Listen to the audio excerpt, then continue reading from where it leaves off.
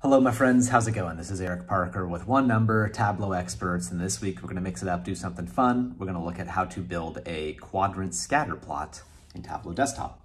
All right, so let's go ahead and look at one of these and talk about what exactly these are used for and why you might be interested in this. Okay, so here's an example of a scatter plot that's looking at the different countries of the world, and it's comparing their health expenditure per capita as a percentage, health expenditure as a percentage of their GDP compared to the infant mortality rate. So of course, generally you want to be a country that has a lower infant mortality rate. And then, I guess it doesn't really matter whether you spend a lot to get there or not. I guess ideally, if your country is doing great, really healthy, maybe you don't have to spend a huge amount of money to achieve lower infant mortality. I don't know. There's probably some healthcare professionals that could speak to this. That said, what I've done here is I've got some average lines, which are plotted against this scatter plot, and then we've broken the countries out into 4 different sections. So for example, just to pick a random country like Lesotho, this country has a relatively high health expenditure as a percentage of GDP, but also a relatively high infant mortality rate, okay? So this allows us to be able to break countries up into different statistical segments and then be able to analyze, like, are these countries similar? Why is this happening? Where is this happening? So we're going to dive into all that good stuff. We're going to start from scratch. Well, pretty much from scratch. We'll start by applying this to a scatter plot that doesn't have all of this done to it yet. Now, all of this said, we're going to drop a link in the description below where you can download this Tableau workbook. So if you want to kind of follow along and build this for yourself, then you have the ability to. All right, so let's dive in. Okay, so first up, I want to get the average lines onto my scatter plot. So what I'm going to do, fastest way to do that is I'm going to flip from my data pane to my analytics pane. I'm going to grab average line. And then I don't want to just drop this on one of the axes. I want to drop it on the entire table, okay? And so what that does is it puts one average for infant mortality rate, one average for health expenditure percentage of GDP per capita. So let me go ahead and I'm going to right click and edit each line. And I'm just going to take the labels off. There's nothing inherently wrong with them. It's just I feel like they can make the visual feel a little busier. And maybe I could even put that in like the subtitle or something if I want to make it really clear that those are the averages. Okay. So what we need to do now is we need to write a calculation which would allow us to determine, if the value is above this average and it's above that average, then that's one of these quadrants. And we'll do that 4 times. Okay. One calculation, 4 different lines of logic. Okay. So I'll just call this quadrant calc. And here's how we're going to start to set this up. So I will say if the sum of the health expenditure as a percentage of GDP, if that's greater than or equal to the window average of the sum of the health expenditure GDP, and if the sum of the infant mortality rate is greater than or equal to the window average sum of infant mortality rate, okay, then that would be what? High spending and high infant mortality rate.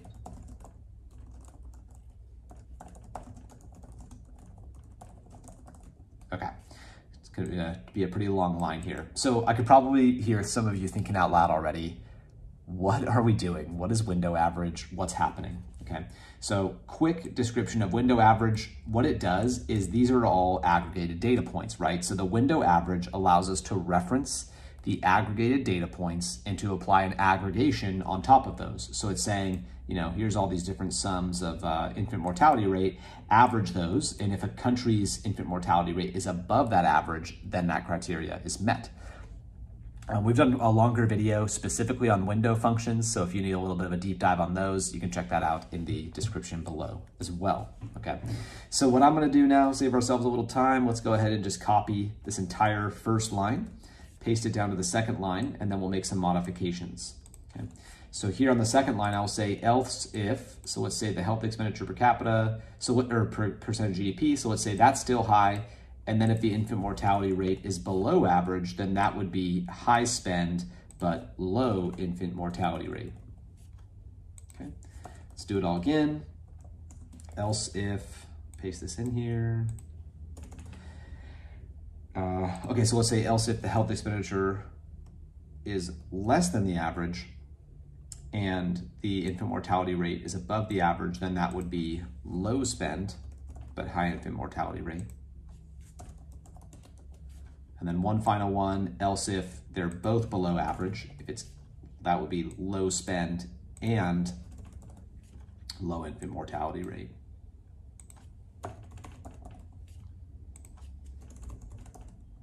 Okay, and then we'll select end. Okay, if you want to have this whole calculation to just copy, you can download the workbook, or I'll also put it in the description in our blog post.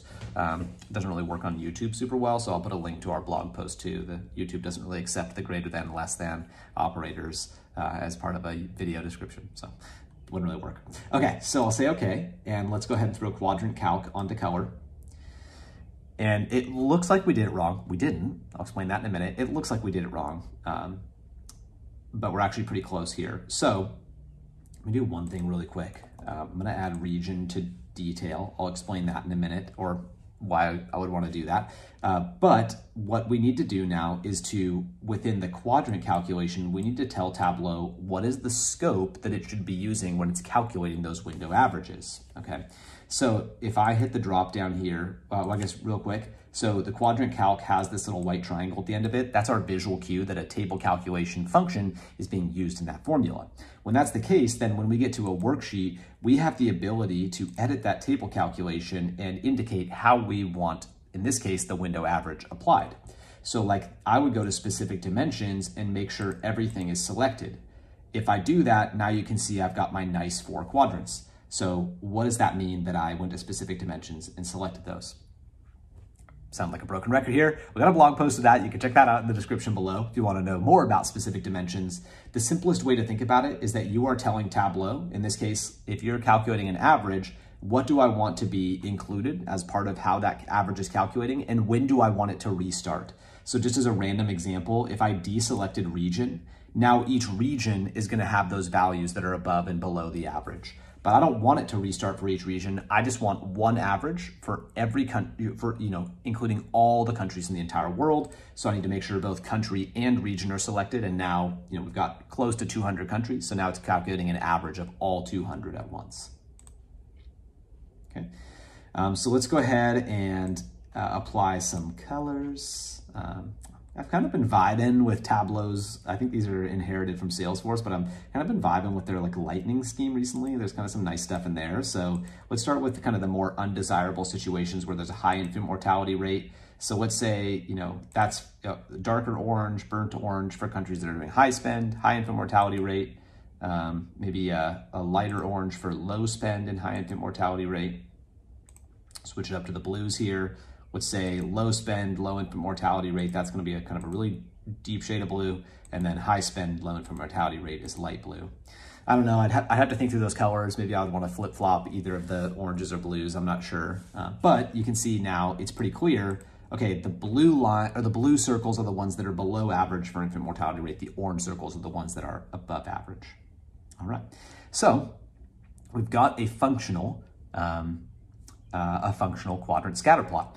Now I would say it's pretty cool looking, but I don't know if it's entirely functional yet, because you can hover over a country one by one, or maybe you even add a highlighter. So like this country region that's on detail. If I hit the drop down this pill, I could say show highlighter. And if I want to find a specific country, like let's say where's the United Kingdom in all of this, right? Shout out to our friends over there in the UK. You can see that value kind of down below. So that's kind of nice, but it doesn't really allow you kind of at scale to see like where are these countries geographically in the world, and like how does some of that work? Okay, so we're going to deal with that in a minute.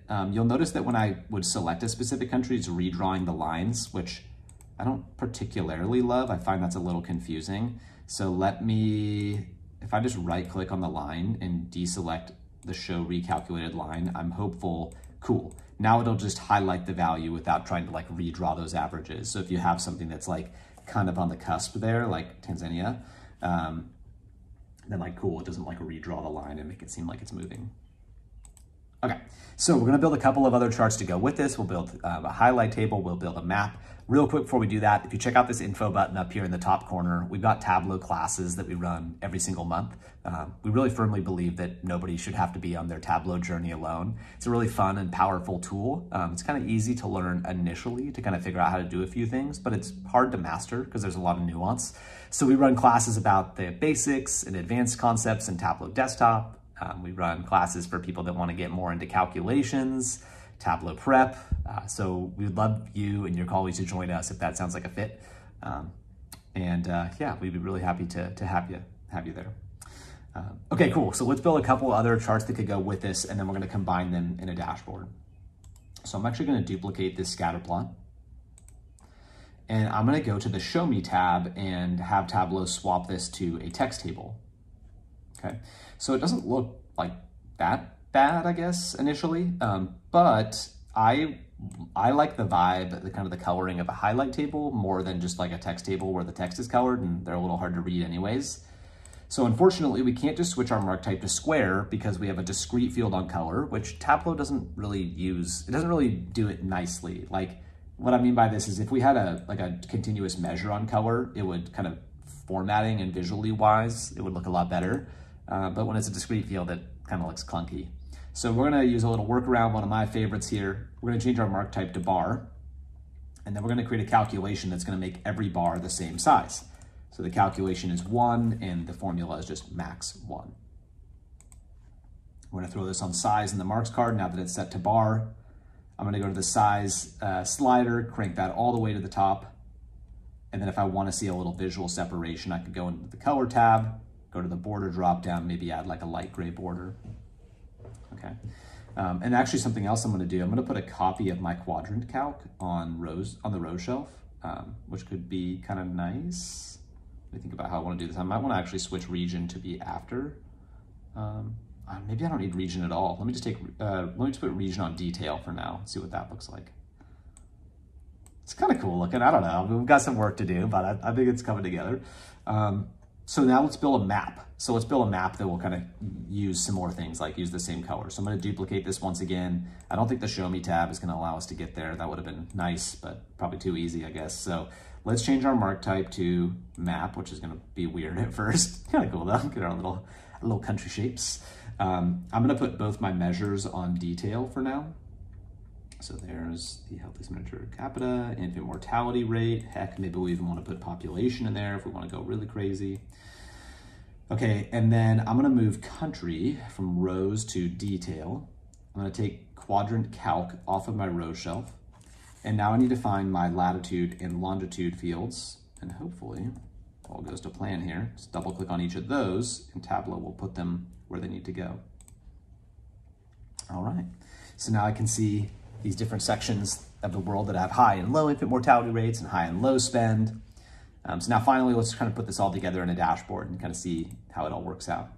So what are we gonna call this dashboard? I'll call this country comparison,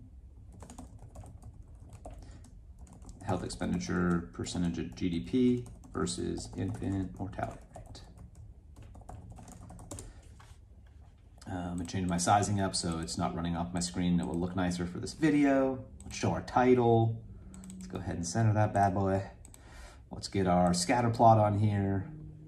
Let's put, oh, wrong scatter plot. Let's put this scatter plot on here. Let's put the highlight table down below. Let's put the map over there, kind of the side. So we've got some work to do, but let me just rename some of these, save some space. Call this my country list. I'll call this my country map.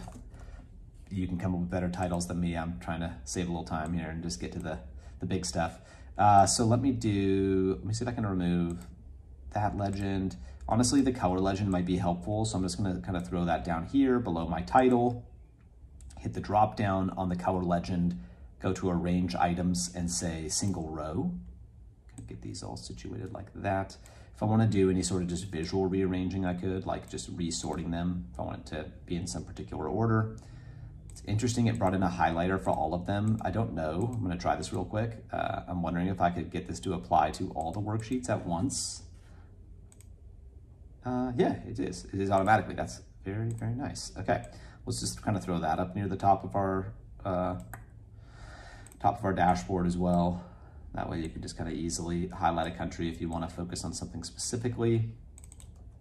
All right, we're getting there. And then what I was thinking could be nice, let's go ahead and clear that highlight, is now I think I'll have to kind of tinker with this a little bit, but it could be cool to even set up like a highlight across different worksheets. I'm afraid that if I turn this into a filter, that it's gonna change yeah, it doesn't really kind of carry over. You'll notice like if I click on Afghanistan, or if I click on just like a small spattering of countries here, they're all dark orange up here, but now only one of them is dark orange. So what it's doing is it's recalculating the average based on just my selected values rather than on against all the countries. So like I just click a subset of countries and now this is above the average for that subset of countries and these are below the average. So that could be a cool thing.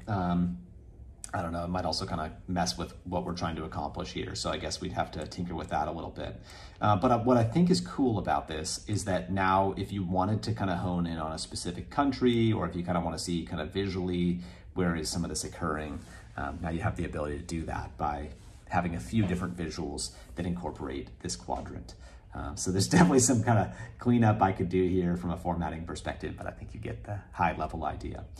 So thank you so much for following along. I hope this was a helpful dive into how to build a quadrant scatter plot and maybe even a few other types of charts to pair that with.